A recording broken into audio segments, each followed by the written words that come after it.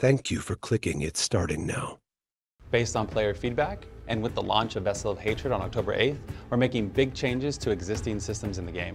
We want the player's journey to feel meaningful and for players to understand exactly where they are in the game in terms of power. I have help today from Adam Fletcher, who's the Associate Director of Community for Diablo, and Aislinn Hall, who's a systems designer here on the team. Welcome. Aislinn will be answering some questions we picked out from social media, so thank you, community, for submitting these questions. Let's jump right into it. World tiers are gone. So now while leveling up your character, you'll have 4 difficulty choices to choose from: normal, hard, expert, and penitent. As you go up in difficulty, you'll gain more experience points and gold find. So now you can customize your leveling journey how you want. Maybe you find a kick-ass item and want to push your character a little bit harder. Well, now you can. Also, from levels 1 to 15 on any difficulty, we replace the material drops you would have received with items, like armor and weapons. In addition, the Butcher and Treasure Goblins will drop a guaranteed legendary at any level, so chase away, or run away if it's an early game Butcher. Existing characters are being set to level 50, but the new max character level is 60. With this, players are gaining 10 more skill points, opening up even more build possibilities. And you're able to put points into ultimate abilities now, giving them an even greater impact. We'll talk about Paragon later on in this video, but also at level 60, the pit opens up, and pit progression is how you're going to unlock the endgame difficulties. We're calling them Torments 1, 2, 3, and 4. To unlock Torment 1 difficulty, you'll need to clear a pit level of 20, either solo or in a group. For Torment 2, it's pit tier 35. For 3, it's pit tier 50, and for Torment 4, it's level 65. The pit itself has been rebalanced. For example, this version of tier 65 is more challenging than before, but its rewards are punchier. Also, we have what we think is a nice quality of life change. So the pit puts a lot of emphasis on getting to the end and completing it before the timer runs out. So we're moving glyph leveling from Nightmare Dungeons to the pit. We felt that these playstyles are more in line with each other, and in Nightmare Dungeons, players sometimes feel punished for exploring around, so we're moving masterworking materials from the pit to Nightmare Dungeons. So now you won't feel bad for taking a wrong turn or exploring a bit, since you'll be gaining masterworking materials either way. Previously, when you were going through the pit, you'd get all your masterworking materials at the end. But now in Nightmare Dungeons, you're gonna be able to go and, like Ruben said, kill all these monsters, explore all these little nooks and crannies, and you're gonna get masterworking materials from all those different places, which really fits with the Nightmare Dungeon playstyle. Before I get into the glyph leveling, I wanted to mention that Ancestral and Mythic Uniques start dropping in Torment 1. They will always have at least 1 greater affix and always drop at the maximum item level, which is now 800. Non-ancestral items cap out at 750. So on Glyph XP, we're removing it. Now you upgrade your glyphs with attempts. Here's how you gain attempts and level up your glyphs. You gain 3 attempts from successfully completing a pit level, and you gain 1 bonus attempt when you don't die during the run. So 4 possible chances. To help you catch lower level glyphs up, every 20 level difference between the completed pit tier and glyph rank grants a bonus upgrade per attempt. We'll put a link to our blog in the description down below if anyone is interested in more detail, but that's essentially how the upgrade system works. On the topic of glyphs, the levels are being increased from 21 to 100. At level 45, a rare glyph can be upgraded to a legendary glyph, which increases the radius from 4 to 5 and gives the glyph 1 additional affix. Okay, time for Paragon boards.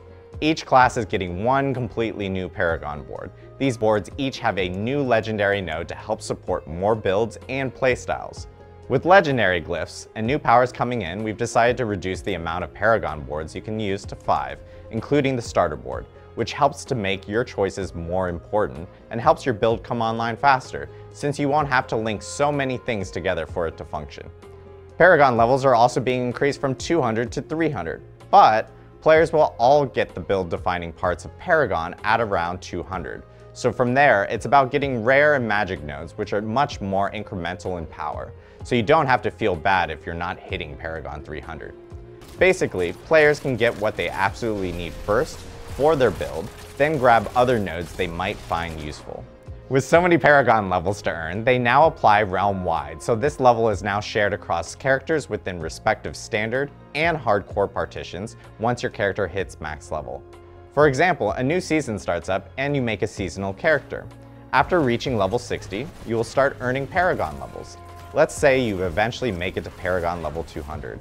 Now when you make an additional seasonal character within the season, you'll be able to tap into your current seasonal Paragon level of 200 once that character hits max level.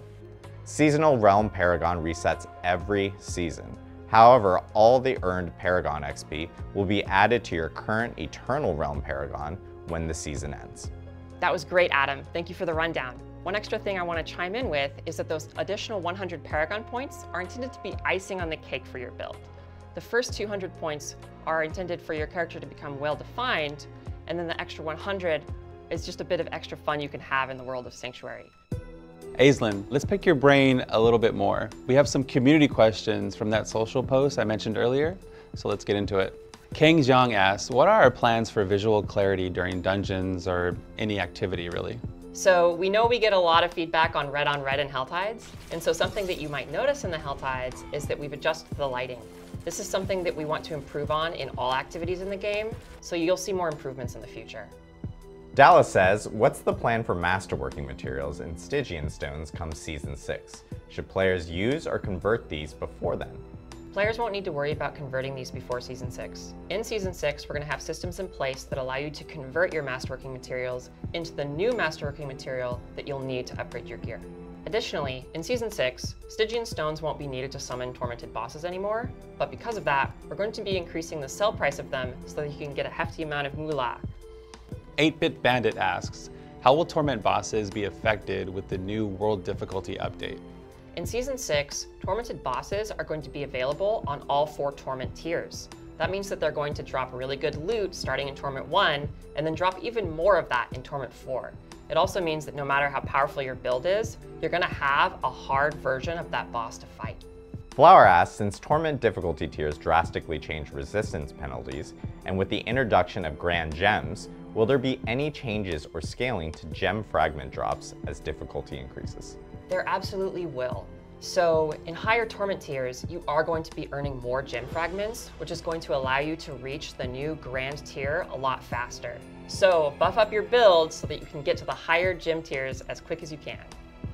James Cossins asks, when the expansion comes out on October 8th, will I be able to create a Spiritborn, go through the whole main quest line with Lilith, and then progress through Vessel of Hatred? Absolutely. So we want you to be able to experience any element of the game's story on any character, and the Spiritborn is no exception.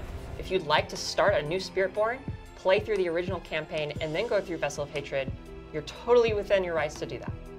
Thanks again, Aislinn, for answering all these wonderful questions. That's going to be all for us today. We really appreciate you watching, and we're excited for the launch of Vessel of Hatred.